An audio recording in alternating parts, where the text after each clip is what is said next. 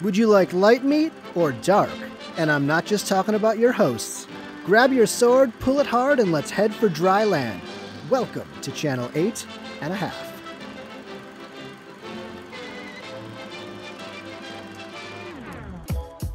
Hello, and thank you for joining us at Channel 8 and a Half, a show about movies and TV and pop culture. My name is Joe Galena. And I'm Andrew Hanna. Andrew, how are you doing today? Joe, I'm doing great. Today is Watchlist Volume 3. We're doing a watch list where we talk about all the things we've been watching this week. It's a list of what we've been watching. It's called Watchlist. It's in the title. Andrew, I watched recently the new Netflix show that was apparently one of the most highly viewed shows, according to Netflix, in the country, called Cursed. Have you heard of this show before? I've heard of it. I watched the trailer, but I did not watch a frame of it. It's fine. So Cursed is a retelling of the Arthurian legend, the sword and the stone myth. However, it's told from a different perspective. It's told as if a lady, a female, was chosen as the rightful king of England, pulls the sword from the stone. Mm-hmm.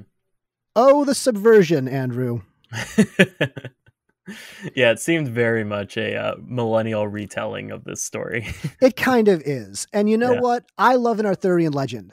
I love knights. I love horseback riding and sieges and men with giant beards eating large turkey legs and drinking mead out of a rhinoceros horn. I love it all. And so I was primed to really enjoy this show. And when you say it's kind of a millennial retelling, it kind of is. It's told from the perspective, and I say that quite literally as a millennial retelling, my first thought was the MTV version of this type of show, and I don't mean that in a great way. It takes it from the perspective of actually one of the villains normally in an Arthurian legend. Nimue is the main character, and she is also called the Lady of the Lake. She is a sorceress in traditional Arthurian legend. She is the one who, conflicting reports, on Nimue. What is the quote from the Holy Grail? Strange women lying in ponds distributing swords is no system of government. But yeah, she does. So she's the one in Avalon and is prepared to give King Arthur, when he comes back and leads England into the future, she's going to be there waiting for him. She will also in some versions of the story entomb Merlin. She will either fall in love with him, she will seduce him, she'll trap him in a rock. She's just doing a lot of stuff, but primarily the antagonist. In this story, she is the heroine. Interesting. Okay. It would be interesting, but really it just feels like a lot of filler for the whole time.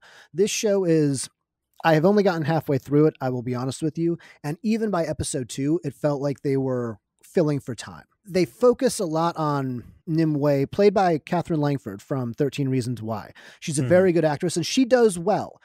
I like her performance, but there's just not a lot of excitement in the show, or it's too drawn out. It takes far too long to do things. It flashes back a lot to her past and showing her as this sorceress who's not, understood by her druid tribe. And she's an outcast. Yeah, it's interesting because you see a lot of similar stories set in sort of the Middle Ages coming out these days. And I feel as though it's on multiple fronts. Netflix is trying to recreate the phenomena that was Game of Thrones with this and The Witcher. Do you feel like this was another one of those attempts to try to recreate that? I don't think you can recreate the phenomenon that was Game of Thrones, because it's funny when you mention The Witcher, because The Witcher is also something I thought of. It feels like a real PG-13 version of The Witcher. It feels like a YA adaptation, when those were really popular, of Game of Thrones. Mm-hmm. And I mean that in kind of a pejorative way of what you would think of as the cliche type of story, because it does hit those beats, but it feels like there was both a ton of money spent on it, and then sometimes it feels like it was shot in someone's backyard. It just didn't hook me, and I don't think it's worth going back to. It doesn't even tell the story that it's trying to tell in a compelling way. Yeah, it feels as though, and let me preface this as a man of color. I appreciate that there is an effort to retell the stories that are the cornerstones of our culture with the inclusion of peoples that were otherwise neglected in these stories and introducing different perspectives in gender and race in the same way that Spider-Man Into the Spider-Verse did with Miles Morales. Spider-Man being a black kid. Miles Morales also got his own video game. The Marvel Spider-Man video game came out a couple years ago. There was a re-release, an update with Miles Morales as the main character, and Miles Morales in the next one, when it gets released, is going to be one of the main characters in it. Just to let you know. And I love that it's becoming more accepted, even if it diverts from the original stories. For instance, I would have loved to have seen an Idris Elba 007, but it feels as though in this case, and in many cases with films and television shows that set out on this mission of inclusion, it becomes the primary focus and isn't also trying to build upon the original story and improve on it. Instead, they use it as a crutch, I feel. It did feel like a crutch. It felt like they tried to take a different perspective on it. And it was based on a comic book. It was based on a book that focuses on Nimue as this King Arthur, surrogate. But everything else around it was built in a very cliche way. Although King Arthur in the story, she does run into King Arthur, and he is black. So I guess that's something new. Even then, though, they don't do anything really with King Arthur. He is still very much King Arthur as you would know, noble. He sings a really fair song in the beginning, and he's so dreamy. Oh, he is. And immediately, Nimue and King Arthur, they're making eyes at each other. And Nimue does have a best friend character named Pym in it. And she is great because she plays almost like a romantic comedy best friend in this medieval fantasy land, and she was wonderful. I really enjoyed her. Every time she was on screen, I really enjoyed her. But everything else around it was so bland. It was a shame because focusing on a female protagonist in this way, but also someone who will become a villain, could have been great. Which I actually think hurts those of us who are usually not represented on screen. It isn't just enough to say, hey, look, we have a female lead and King Arthur is black. It should also be a story worth telling, or I guess retelling in this case. And in the same way that Spider-Man Into the Spider-Verse was great. And you know me, I don't usually like superhero films, but this told a compelling story without banking on the aspect of Spider-Man being black. But my question to you is, do you feel this might have the potential of getting better? That it's just still finding its voice, or do you feel like it's already hopeless? I don't think the foundation is doomed from the start because the story that it's based around, the foundation of it, is a story that's quite literally the origin story of England. It's been told for hundreds and hundreds of years. And if you stick to that storyline, you can find gold within it. And they do some things that I really like. Merlin is also, he is the Merlin in setting that we know from legend. He is the advisor to the king. He's a magician. But in this one, he's kind of just a drunk, obnoxious bastard. Like he's just kind of an off-putting dude. And that's a different version of Merlin than we've ever seen. Merlin is usually, the sword and the stone. He's whimsical and he's fun. Dumbledore, very early Dumbledore in Harry Potter is basically Merlin. He is the wise mentor character, the Obi-Wan Kenobi. Seeing him as a drunk asshole was nice. I liked what they did with him. Did you finish the entire season? No, I got about halfway through it. I was not compelled to go back. The episodes are pretty long. How long are they? 45 to 50 minutes. So not incredibly long for Netflix standards. The pilot was, I think, an hour. But so still kind of long. Five episodes in? Yeah, I got 5 episodes in. I might finish it. I'm not sure. I'm not compelled enough to go back, and that's not good when you're 5 episodes in. Yeah, I mean, I will usually give a show 3 to 5 episodes. If it doesn't hook me within that time frame, then I will likely abandon it. The Witcher did take me a while to get into, but The Witcher was doing something so different that it was cutting back and forth between these timelines that I had no idea what was going on for most of The Witcher, and I think that's what kept me watching it. Because you're interested to see where it's going. Yeah, and I had talked to people about The Witcher who told me to keep going. I have not talked to anybody about this show. It's quarantine. I haven't talked to anybody, period. I talk to the walls. They are closing in on me. We will all be consumed by the walls. But there were people that I would talk to and go, "Oh, did you watch The Witcher?" "Yeah." "What's going on?" "You'll see, don't worry." That did the talking to people and the talking about what's going on, the theorizing did keep it going for me in a lot of ways that Game of Thrones did too. The theorizing, especially in the last couple of seasons. Yeah, that's a good point. I feel like a lot of times that's part of the experience of watching a show like Game of Thrones, where some people have read the books and they provide more detailed insight in what's presented in the books. But also, like you said, the theorizing is part of the fun. I felt like that was half the fun with Lost as well. But the conversations definitely add to the show. Yeah, this did not have that, unfortunately, and I think it suffers for it. Yeah, I don't know that I'll actually check it out. It didn't really pique my interest. You don't need to watch it. You can go for the I don't need rest to of watch your life most things, without though. without watching it, and you'll be True, fine. true. Cursed, it's a mediocre shrug for me, although it's probably going to get a second season because I guess Netflix says that it was very popular. I wonder if it can sustain that popularity, though, or if this is because it's new. The initial push that Netflix gives it, because it's big new show, so it just puts it on everybody's main page and says, watch this, we're Netflix, or we'll come to your house. We're coming through the walls. Yeah, like the Kool-Aid Man. Oh, yeah. I think Netflix knows me well enough, though, not to put something like this in front of me, because I hadn't heard of it until you told me you were going to talk about it. What does Netflix recommend to you? Let's see. I can actually check right now. Oh, the first one is The Last Dance. Oh, a sports documentary. Yeah, surprising for me, right? Well, I actually watched the Iverson documentary, and I like that a lot. The Iverson documentary that's one of the best ones. Yeah, I really enjoyed it. Believe it or not, it was Post Malone's song White Iverson that sparked my interest to check it out. Oh, really? Yeah, because in the song, it sort of has this melancholy mood to it, and he says, I started balling when I was young. You won't think about me when I'm gone. I want that money like that ring I never won. And so I remember hearing Iverson's name a lot growing up. I don't really follow sports, and I didn't when I was growing up, but I recalled that I suddenly stopped hearing his name. And so I came across the documentary when I was looking into his story and put it on one day. And I thought his story was so interesting and tragic.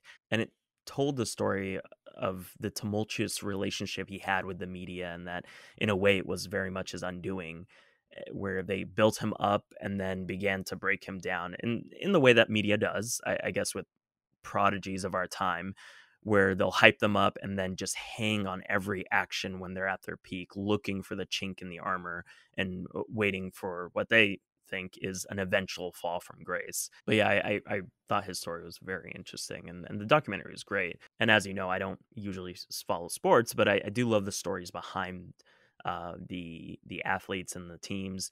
And I'll tune in for playoffs and championships because I love the high stakes and the drama that comes with it. Yeah, you're not tuning into Tuesday night baseball game where both teams are under 500 and they got the number 5 pitcher going. No, not at all. But I did enjoy that documentary. You know what Netflix recommends to me? Sitcoms about schlubby guys not doing a lot, and British shows where they bake cakes. I guess that tells you a lot about me. What does Netflix say about you? We can all just shamefully turn our heads down and just not talk about it. Yeah, that's it's like your search history. Don't ask, don't tell. Exactly. Let's just ignore it. It's not awkward if we don't make it awkward, guys. Speaking of things that you can likely go through your life without watching, yes, we watched Waterworld. Yes, we did. Waterworld, the Kevin Costner movie from 1995, came out 25 years ago. 25 years ago last week. 1995, yeah. But we wanted to, for this Watchlist episode, to check it out because neither of us had ever seen it, and it is a notorious disaster among blockbuster filmmaking. I was surprised that you hadn't seen it. I had not seen it. I was surprised I hadn't seen it either. It makes sense. We were 5 or 6 when it came out. But what do you think, Joe? Just from what you saw on screen, was it as disastrous as it was painted to be? No, it wasn't as disastrous as it painted to be. However, when you Google Waterworld, when you Google Waterworld, literally the first result that comes up is Why was Waterworld so bad? And I didn't think it was the worst thing in cinema history. Apparently you did. No, I didn't think it was the worst thing in cinema history. I think it just, you can see the tug of war that was going on in the background play out on screen. It didn't feel like it knew where it was going, and that was very apparent. And I kind of looked into the background and the production issues that it suffered from. Oh, yes. So Waterworld initially started a as Mad Max ripoff. Yeah, basically Peter Ratter was hired to write a B-movie knockoff of Mad Max 2. Mm-hmm. And it was for Roger Corman's production company, but they only wanted to spend $3 million. And he ended up pitching Mad Max on water and was subsequently turned down because they're like, oh, a movie that takes place on water, that's at least $5 million. Little did they know it became the most expensive film made in cinema history at the time, which was $175 million. And Ratter ended up writing it anyway, and a few producers came and went, and they finally sold it to Universal Pictures. And at the time, Kevin Costner and the director Kevin Reynolds were separately interested in the film, but they refused to work together because of past squabbles they had on the set of Dances with Wolves, where Costner was directing it and Reynolds was basically his advisor on set. And then later on Robin Hood, where they feuded over Costner's insistence on a terrible English accent and his personal irritation that Alan Rickman was getting too much screen time. Kevin Reynolds had a great quote that I read where he said, yeah, I know which one you're talking about. Kevin Costner should only work on movies that Kevin Costner directs so that then he can then work with his favorite actor and director. It's so gold. Yeah, I really love that quote because he walked off of Robin Hood and then ended up walking off of this as well in the editing process. Yes. But because of their past successful collaborations, they were convinced by the producers to just bury the hatchet, which they did, but only to feud on set once more because Reynolds wanted to make this epic action film that rivaled anything that was made in the last decade, whereas Costner wanted to make this character piece. And you can really see that tug of war on screen where it felt as though it was fighting with itself. The characters weren't consistent. Overall, at times it got really boring. I think Kevin Costner's character was consistently awful. I completely agree. But I think they also didn't have a finished script. They actually hired Joss Whedon, who was just coming off of Speed, to do rewrites. Yeah. And he was only hired for 1 week, ended up spending 6 weeks on the production, which he called 6 weeks from hell. But I had no idea Costner, because all I know about Waterworld is what I learned from the Universal Studios show, which I love and I think had a better story than this, or at least even better special effects. To be honest, boy, did Universal back the wrong horse, because they said Waterworld, oh, it's going to be a hit. Watch out. Waterworld toys, Waterworld action figures, Waterworld ride. You want a Waterworld pillow so you could sleep on Kevin Costner's face? Go for it. Here you go. And then Waterworld, the movie, came out, and it was a disappointment. I don't think the show, I honestly think the live show was Universal trying to recoup some of the costs by just taking the big giant set that they built. Mind you, it cost $5 million and then sunk because of a hurricane that hit the ocean where it was floating. And then they had to basically rebuild everything that they couldn't get from the bottom of the ocean floor. But what I had no idea about was that Costner was meant to be this man-fish hybrid. So kind of yes, I didn't know that either. I saw that and I was like, wait, what? And he has webbed toes. It was just so weird, and it could have been interesting, but it just came off as just forced and odd. I don't know. We haven't even said what the movie's about. The movie is about Kevin Costner as the yeah, that's right. Yeah, because it doesn't really matter. I mean, you should know what it's about by now if you've ever been to Universal Studios. True. Kevin Costner plays an unnamed protagonist, much like Mad Max kind of is. He's a drifter. Mm-hmm. His name is the Mariner. And he's not from Seattle. That's also a baseball reference you won't get. And he goes into this sort of shanty town, floating shanty town. Or as they call it, the atoll. Exactly. And finds a little girl who has a map tattooed on her back to the dry place. So this is apparently a place that isn't covered in water, because Waterworld is exactly what it sounds like. The polar ice caps have melted and the earth is flooded with water all the time. Except if the polar ice caps did actually melt, it would only rise the sea levels about 100 feet. This wouldn't happen. Again, not the point. So yes, that's what I'm focusing on in this. I was like, oh yeah, that's really gonna be the line that you draw. I have drawn a line in the metaphorical sand because there is no sand because it's all water. But so this little girl the little girl is played by the girl actress from from Napoleon Dynamite, by the way. Yeah, I didn't know that either. I was looking at her, I was like, wait, she looks kind of. That's what I thought. I was like, where have I seen you? And she plays Deb in Napoleon Dynamite. I was like, it blew my mind.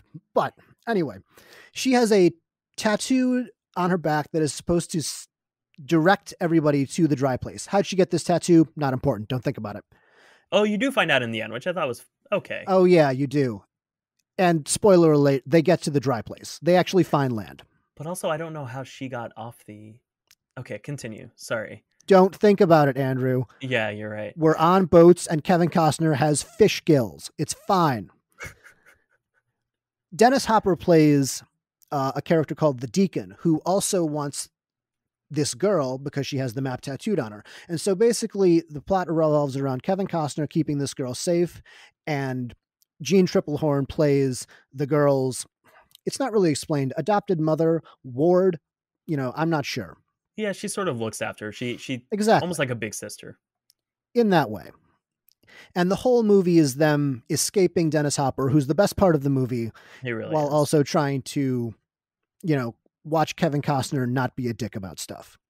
I'm sorry, but if I was Kevin Costner, I had to listen to that little girl whine anymore. I probably would have thrown her overboard. No, too. He's so mean. He's so mean to her. No, bro, she's so annoying. I'm like, oh my God. And I love kids. He threw her over the boat. He just tossed her off the side. I would have too. She was so annoying. All she did was draw some trees on his boat.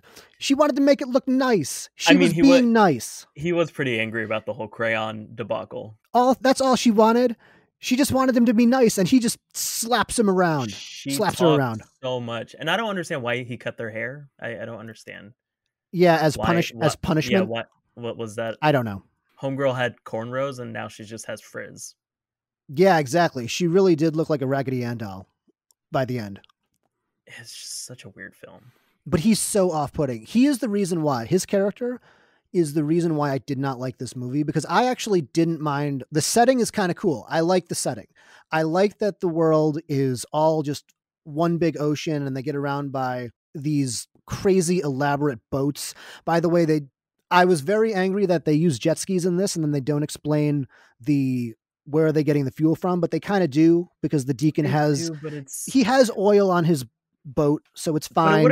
It would have been interesting to see that they took over an oil derrick or something in the middle of the sea. Like, you could expand on the world a little bit more, which I completely agree. I was like, where are they getting the oil from? And then they touch on it with a little bit. The dude who's, I guess he's the underworld god, the old man. Is. And it blows up. He's like, oh, thank God. I was like, I know, dude. I'm glad they put you out of your misery. I did like that he just goes, thank God. Yeah, he's just so over it. But I mean, he would die in the matter of hours by just sniffing it. I don't understand. It makes no sense. Yeah, there's so much wrong with this.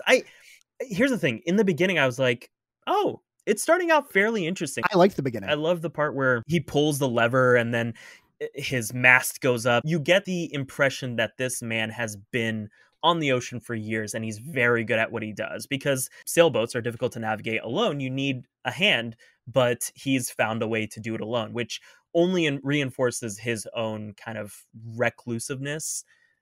And I thought that was interesting. But then it just, after the atoll, and then you meet the old dude with the accent that takes the hot air balloon. Oh yeah. Mm-hmm. After that whole thing happens, it takes a dive. That was Michael Jeter. I did not know he was in this either. Yeah, I didn't know. I liked him. Yeah, he was better in Jurassic Park 3. That was his crowning. Which did you like? Which did you like better, this or Jurassic Park 3? Oh, Jurassic Park 3. Are you kidding? I thought it was Kevin Costner. Talking velociraptors. I mean, come on. Then again, the film does open with Kevin Costner peeing, and then drinking his piss. So he does. He also looks so goofy when he's like pedaling the boat with both his hands. He looks ridiculous. Yeah, it was just. No, I agree with you though. I liked the way it started. I liked the opening action set piece. I liked that he raced the other, whatever they're called, what's their names? The smokers. The smokers. I liked that he raced the smokers to the jar of dirt, and jars of dirt are commodities in this world, so he can Mhm. trade it for something good. But But once they also get sort of to the Wild West nature of it, like, when it he was. yeah, when he encounters the other drifter, as they call them, and they establish that there's kind of a code where you must stop and trade something. I thought that was really cool, and they Mhm. were building this story, and I was thinking to myself, "Oh, well, this is interesting." And then it just devolves from there, though. Yeah, I This movie, though, weirdly has a lot of similarities to Mad Max Fury Road. It's basically the same story. Oh, it is. When I was watching it, I had no idea that it was initially written as a Mad because I had only seen the original Mad Max, the first one. I have not seen, The Road uh, Warrior is the second Road one. Warrior, so I watched the first one after watching Fury Road, and I thought to myself, "Well, this is n" I mean, it seemed as though he wanted to make Fury Road initially, but didn't have the budget or the means at that time to be able to do it, and so he created something that was almost a backyard pedestrian version of that film. That's what the first one was, though. It was such a low budget shoot. The Road Warrior is a much better I version sh of that. Yeah, I The should Road have Warrior is watched very that. good. Yeah, it seems like that was where sort of the style was developed for the new movie, for Fury Road. Mhm. That seems as though where it derived from, because it definitely did not derive from the first film. But just watching it, I was thinking to myself, "Oh, this is very much Mad Max on water," only to later find out that Roger Corman literally wanted to make a B movie version of it Oh, yeah, it was literally the producers went, "Hey, can you just give us a ripoff of Mad Max?" And then the writer was like, "What about Mad Max, but with on water. boats?" And they're like, "Oh boy, have we struck gold. Everybody quit your day jobs." But it begs the question: when is Universal Studios going to learn not to shoot films at sea? Well, that's true. Spielberg even warned Reynolds he's about shooting on the ocean. He was like, Reynolds asked him, he said, "Oh, what do you think about shooting this all in the ocean?" And Spielberg's like, "I'll never do it again. You might. Good luck. Have And fun." And Spielberg's it's like, the "You same stupid idiot." it's the same studio. Like, oh my god, dudes. Yeah, But I but will say, maybe they were uh, thinking, "Hey, Jaws worked out pretty good for us." which did this here's the thing is, contrary to popular belief, this was not a flop. Domestically, it was a flop. It Mhm. made 88 million, but internationally and then with home videos, it actually ended up making 264 million, and it was made for, what was that, 175 million? Yeah. Well, that's So what it wasn't necessarily. that's the reported budget. Who knows Yeah. what the actual number was? I will say one thing though, is that it felt as though it was the last movie of its kind, from the standpoint of it being an epic that was shot practically. Something like this would not be made today. No. I got a lot of Pirates of the Caribbean vibes to it, especially in the beginning when he goes into the atoll. He's coming into it, he's looking around his surroundings, kind of in the same way that Captain Jack does, not in as funny of a way. Yeah. Very similar, but Pirates of the Caribbean, Curse of the Black Pearl does have a lot of CGI to it. This was all practical. I did Mm, like this movie for that element. I think that they should remake this movie. This is a prime candidate to be I remade. agree. Yeah, that I would completely agree with that. Because I was watching it, and I thought to myself, this is a good concept. This would look really cool if you just did it right and if it had a solid story." Yeah.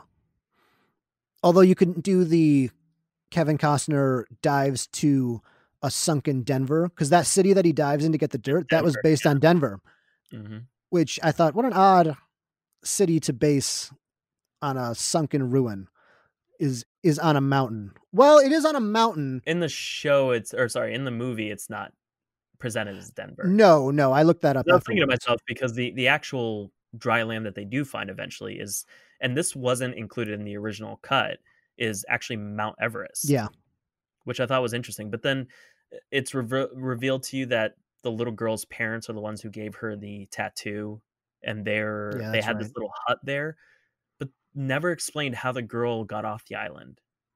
I just thought of that. No, there aren't a lot of things in this that are explained, But which it feels like. But then again, in Mad Max, things aren't really explained either, and no one cares. But Mad Max was really good.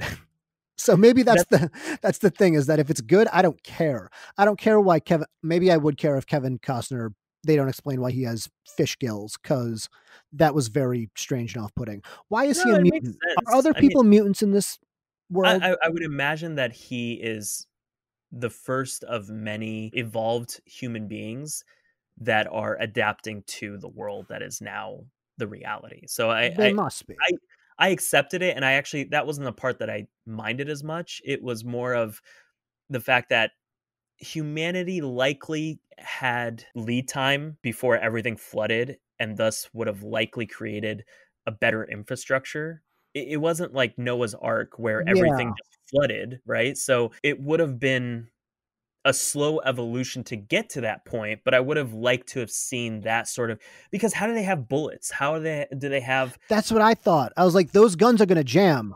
Yeah, exactly. I don't feel as though a film needs to explain everything. If anything, Waterworld explained more of the origin story of the world and how it arrived at the current reality, whereas Mad Max omitted that element and only explained the parts of the world that were necessary to tell the story. What Waterworld lacked was an explanation for certain elements that were blatantly implausible or contradictory to the world that they've already presented or the world that they've already built, like the bullets or the oil. I, I don't know. Overall, it was terrible. There were too many consistencies with the characters, and it overall just didn't make sense. I see. I don't think it was overall just terrible because there was good elements in it, but it was I just think it had a strong start. I will completely agree with that. It had a strong start, and you can tell that the beginning was well written and well thought out. But you can see where the rewrites and the lack of ending began to muddy the water. No pun intended. I like this kind of a movie though because it's a failure, but it swung, man. It swung for the fences. It tried to hit the ball to the moon and it missed. But I do like that. I completely agree. Despite its failure, I appreciate that it took the risk. And I think it was its redeeming quality, to be honest, where you walked away disappointed, but the premise itself was cool enough to ponder and fantasize about that it was fine. I mean, I'm also a big supporter of films that are shot practically. A film like this these days would be shot in a soundstage surrounded by four green walls, where in this, they took the time and the money to build these giant sets that the actors could interact with and that felt that much more tangible. Then like a Jurassic World. Jurassic World is a perfect example. It felt more like a video game than a film. I was acutely aware while watching it that none of it was real. And if anything, it looked worse than its predecessors, which comprised of, in my opinion, the perfect balance of CGI and practical See, events. And Universal, perfect example. Universal should remake Jurassic Park or should redo Jurassic Park, but just do the book. Do it completely differently because Jurassic Park, the movie, you can't recapture that, man. You can't do it. So you may as well just take Jurassic Park and take the name recognition and remake it as a techno thriller, as like a HBO series or something. Because they keep trying to make Jurassic Park and they keep failing at it. The failure of Jurassic World, in my opinion, is twofold. The first of which I've mentioned to you in the past. It went from being a sci-fi about the unpredictability and indifference of Mother Nature and wild animals, and then evolved into a monster movie where the dinosaurs were more conscious and could distinguish between, oh, hey, I know that guy, I won't eat him. Where the first and second films emphasize that these animals act solely on instinct. You have a weird love for the second Jurassic Park. You love it more than anyone else I know. You It's not like that I it. love it. I just don't think it was as bad as people say it is. It was fun. And it also was a big part of my childhood. I love that movie when I first saw it. It was also one of the first movies I saw in theaters. No kidding, really? Well, at least one of the first I remember. You remember the first movie you saw in theater? Uh, I believe it was Home Alone 2. I was 3 years old. I have like snapshot memories of which theater we saw it at, where we sat in the theater, and then I remember falling asleep and then getting woken up at the end and crying, saying, "I want Kevin, I want Kevin." Really? Yeah. Because Jurassic Park was actually the second movie I ever saw in a theater.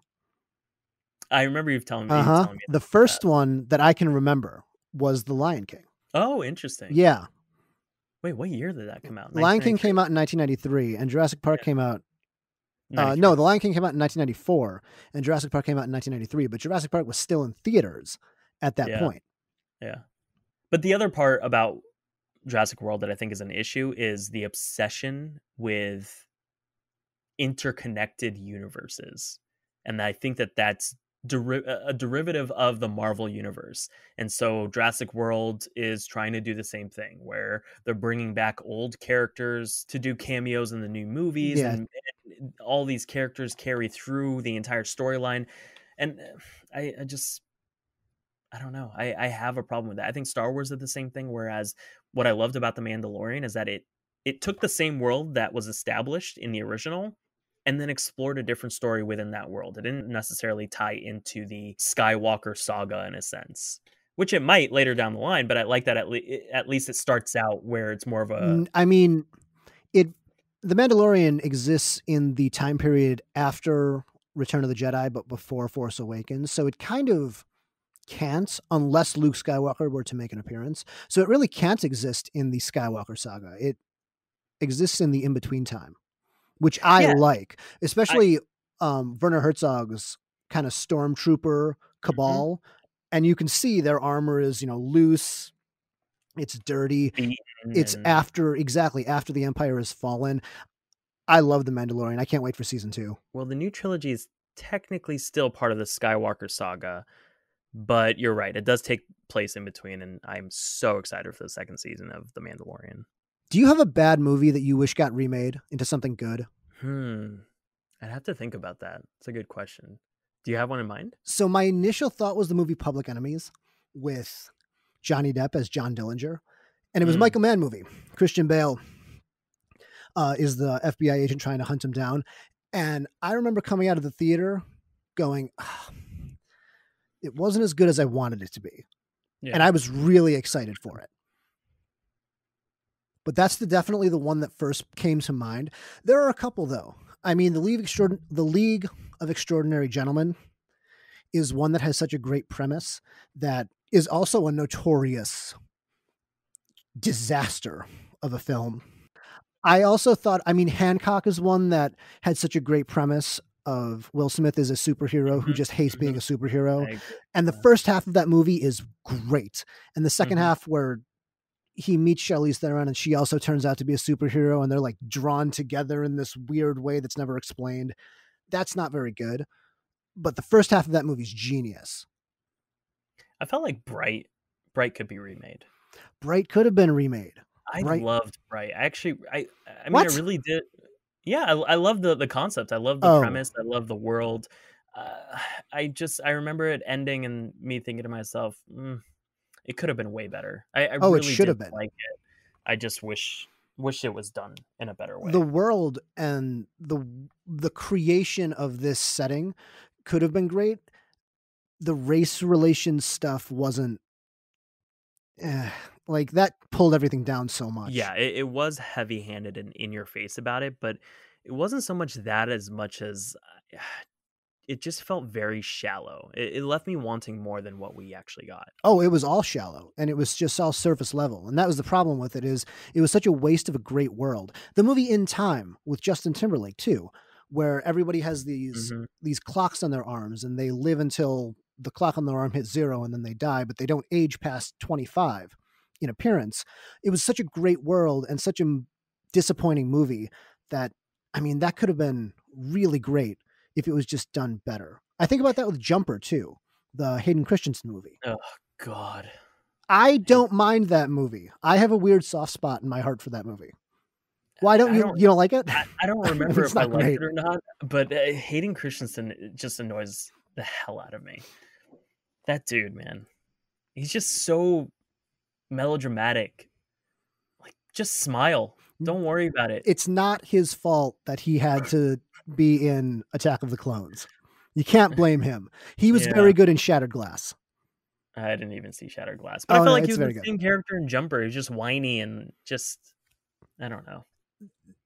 Jumper has a great premise Yeah. that gets squandered by the by the love story too. No, I mean I liked the love story in it. I didn't mind it that he goes back and Rachel Bilson is kind of this girl that he knew, and now he's got this ability and they just jump throughout the world. I was excited about the film because I did like the premise. I just didn't enjoy its execution. I just No, the execution wasn't great. That was made by Doug Liman too, which is strange. Oh, really? Interesting. Yeah, a rare misfire from Doug Liman. No, I was gonna say Live, Die, Repeat. I love that movie. I just wish the ending. You can tell the What? ending was not meant to be.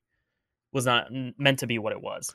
Oh, they should never remake that movie because that movie is shocking that it's as good as it is. A time loop movie like that? Oh, there's so much risk there. There's a lot of risk, and we should have actually mentioned it in the last episode. Yeah, we should have. But it was so good, and the ending needs to be remade. I hate that the studio interfered and forced them to do the, oh, everything's fine Hollywood ending. I also thought of the movie Open Water, which could have been great too. You are a crazy person. So, what about that could be great? It's a good premise. It's just a couple floating along in the ocean. There's nothing around. It's desolate. There is no hope, and they're being hunted by a shark. Now, I don't think the movie itself is good, but that's a really good, intense premise for something that could be like a really tight thriller.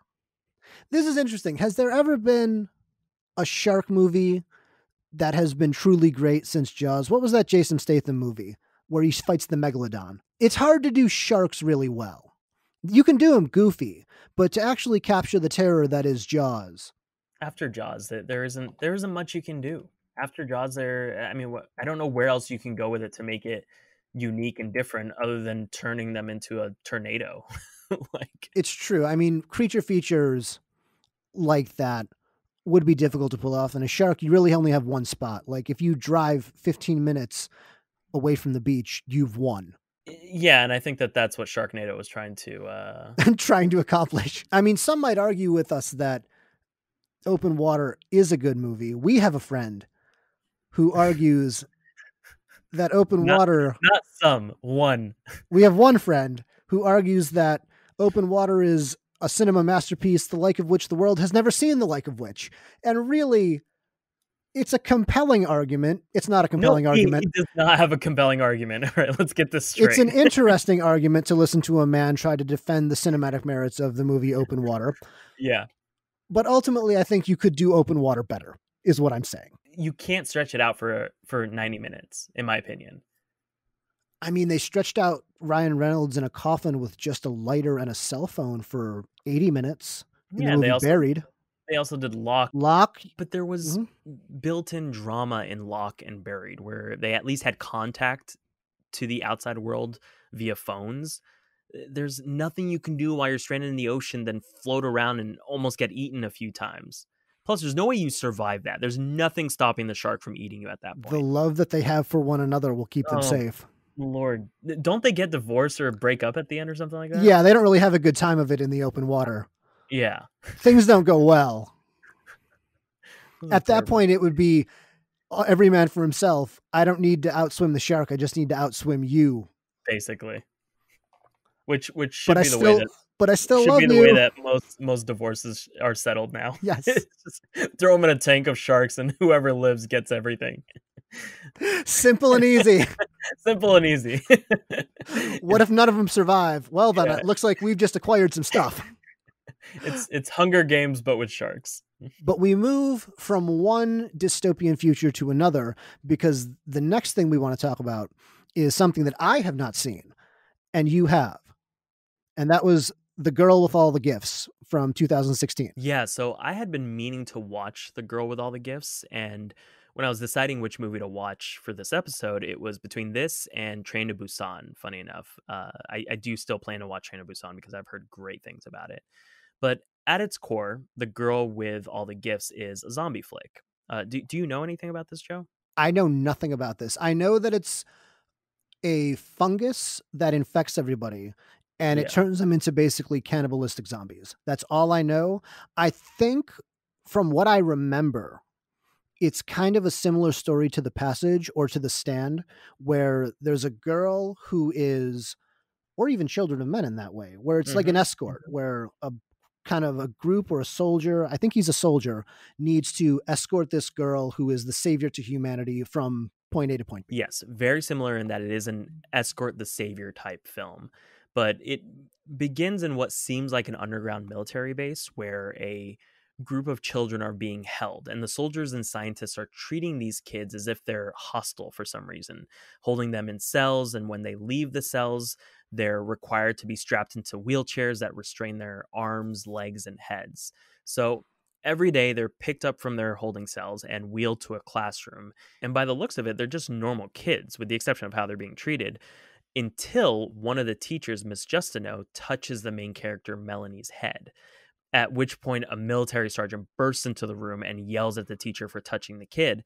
And the teacher retorts with, they're just kids. And the sergeant says, no, they're monsters taking the form of children.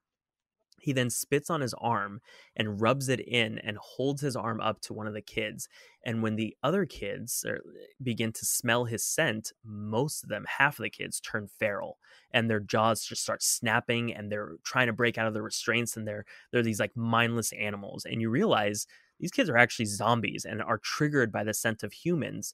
So all the humans on the base must wear this blocker cream that hides their scent, which I thought was so cool. That's fun. That's new. I was about to ask you what's the new thing that this brings to zombies, because we're all zombied out. That's a nice twist. Yeah, it definitely distinguishes itself from other zombie films that we've seen, especially since we're entering the story about 10 years or so after the outbreak. And so the first act focuses on some of the ways in which they're dealing with the new reality, as well as sort of the day to day operations on the base. And at one point, you see other zombies outside of the fences of the base, and they're different from the kids in that they're the typical mindless monsters that we're used to seeing in zombie films. And it's explained to us that these kids are part of a new generation or second generation of zombies. And Dr. Caldwell, played by Glenn Close, she's the lead scientist working on a cure or sort of a vaccine for this sickness. And Melanie, our main character, is the key to her research. And that's because Melanie exhibits unique traits and she's incredibly smart and seems to be able to control her urges to eat humans or eat flesh. And the first act ends when Dr. Caldwell is about to dissect Melanie in order to create the vaccine, but is interrupted when the base is overrun by zombies. So Dr. Caldwell, the sergeant, Melanie, our main character, and Miss Justino, the teacher that sort of has kind of a protective connection with Melanie, escape along with two other soldiers. And the film goes on from there as they try to find refuge on another base located on the other side of London. So they have to kind of travel through London, which is highly populated with zombies. But what I liked about this is that it's different from other zombie films in that the disease isn't a virus and it's actually a fungus that takes over the human mind. And it's actually based in real life. Yes, I remember this. I read this too, where it's a dormant fungus that actually exists, though. Yeah, and it's terrifying. I remember seeing the National Geographic video on this fungus, and it's crazy that this is a thing that actually exists in nature. And it primarily infects ants, and it's called, let's see if I can get this right, Ophiocordyceps unilaterus, otherwise known as a zombie parasite. And it basically takes over the body of the ant, and the ant gets the impulse to crawl to the lower levels of the forest that are much more humid and are optimal for fungus growth, and then forces them to latch onto a branch with their pincers, at which point it will rot from the inside out, and the fungus grows out of the brain and the body of the ant in order to release more spores and infect other ants. And so in the movie, where we actually see the zombies do the same exact thing, where they congregate at the base of this tall structure in the middle of London, and the fungus grows out of their bodies, out of the zombies' bodies, into these vines, these long vines that grow up this giant tower. And so there's this giant structure that's just made up of fungus vines, and on the vines are hanging these giant mango looking spores that have a hard shell that, if exposed to extreme heat or moisture, would burst open and spread the fungus into the air. Now, I'm going to spoilers right now, so if you're going to watch this, definitely skip 3 minutes forward, because I definitely do recommend you watch it and then not know the ending because it is a great ending. So they find other kids like the ones on the base, but in the city. But because they haven't had any adult influence, they've had to create their own language of grunts and sort of a hierarchy in the same way that Lord of the Flies does it with this alpha zombie. And Melanie kind of sees more of her kind are out there. And so the central question posed by the scientists in the movie is if the kids are controlled by the fungus and just have learned to mimic human behavior in order to draw them in and infect them, or if the fungus and the human brain have created a symbiotic relationship. And over the course of the movie, they go from treating Melanie like an animal to seeing her humanity because she helps them through the course of the journey, because she can navigate through the zombie infested streets without being in danger. And so she helps them clear the way. And at the peak of the second act, after Melanie sees that there are a bunch of kids just like her who have grown to coexist with the fungus, she's about to sacrifice herself to the doctor for the cure to humanity, but asks the doctor one last question. And she says, "Do you still believe I'm being controlled by the fungus, or am I real?" And the doctor tells her that she believes she is real and she has her own consciousness and personality. To which Melanie says, "Well, then why should we die for you?" Then she takes a box of matches and ends up setting the giant fungus vines on fire, thus releasing the spores into the air and spreading the virus even further. That is bleak. What is this movie? This is so bizarre. Yeah, man, it is such a fresh take on the zombie genre. Because the zombies win. Sort of like I Am Legend, or at least the original story of I Am Legend. That's true. Boy, that's a movie that should be remade too. Because yeah, it is I Am Legend. Yeah, and in a sense, it felt like a metaphor for generational change in a way, where the old generation of humans is holding fast to the status quo, but it's now the new generation's time to take charge and abandon the old ways and embrace a new vision for the world. And Melanie ends up protecting the teacher, Miss Justineau, whom she had a connection to and who had protected Melanie from being dissected by the doctor throughout the entire movie, by locking Miss Justineau in this mobile lab that they come across, and it's airlocked. So when she goes and releases all the spores, Miss Justineau can't be infected. And so the teacher's trapped there for eternity alone, because if she were to leave, she would become infected. And so Melanie gathers the other kids like her outside of the lab every day. Sure. And Miss Justineau ends up teaching all the kids and educating them through the glass. So it's kind of cool to see the movie starting out with the kids being the ones who are confined only to serve the needs of humans, and ends with the last human being confined, forced to serve the needs of the new generation of human fungus hybrids. You know what I found off-putting about this, knowing nothing about it, is the title, though. It seems like it came out in the middle of that craze of things with girl in the title. Girl on the Train, Gone Girl. 2016, it was in the middle of all of that. So I think it probably got lost in that shuffle of thrillers with girl in the title. The Girl Who Fell from Earth is one of them. Yeah, it definitely seemed like it got lost in all of that. And it was also a British film, so it likely didn't get as much attention. Yeah. But the girl that plays Melanie, Sanaya Nanua, did such an amazing job. And this was her breakout role. And to carry the entire film on her shoulders, she's in every scene. And you see her making decisions for the character. And she did such a great job. I was very impressed by her. Would you describe this as fun? Or is it more of a ponderous? No, it's very dramatic. Oh, really? Okay. Because when you mentioned Train to Busan earlier, Train to Busan is zombie movie, but basically it's zombies on a train. That's what it is. We're on a train. We're going to Busan. There are zombies on the train. And I would describe Train to Busan as a fun movie. Yeah, it definitely wasn't that. There were a few scenes in which they're fighting zombies, but this was a lot more contemplative in a way. The one thing I wish they would have included, though, was whether or not the rest of the world is infected. Because without that information, the ending doesn't have as much of an impact. Because for her to release the spores into the air, if every country is already infected, yeah, then what's the point? Exactly. Yeah, there are very few people left to infect. Yeah, and at that point, if you're blowing up a big tree where the spores are going to float around, you can basically toss a rock and hit France from London. I mean, it can float over to the rest of Europe easily. Yeah, for instance, if Britain was isolated and by releasing the spores, she's ensured the spread to the rest of the world, then that is so much more shocking and kind of more impactful. It doesn't seem like a fun sit, I'll be honest. Seems like you got to be in a real mood to go, you know what I want to watch today?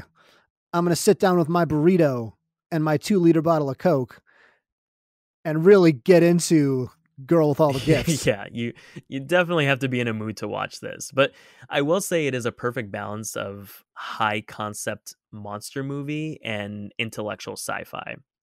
It definitely engages you in more than one way. But to wrap up, I would say the part that made this a perfect pair with Waterworld is the concept of our main character being part of the new generation of humans who have evolved to acclimate to the new world and end up distancing themselves from the past generation in the way that Melanie chooses to foster her own kind rather than the old generation of humans, and the mariner leaving at the end of Waterworld because he is a hybrid of man and fish and doesn't feel at home with humans. But with that, we'd love to hear from you. Have you watched Cursed, Waterworld, The Girl with All the Gifts, or anything else we mentioned? If so, what were your thoughts? Did you agree or disagree with anything we discussed? Let us know on YouTube, Instagram, or Twitter. You can find all those links on channel8.5.com. That's channel8.5, completely spelled out.com. If you enjoyed this episode, please consider liking and sharing with family and friends. We have new episodes every Thursday. Until next time, my name is Joe Galino. And I'm Andrew Hanna, and this is Channel 8.5.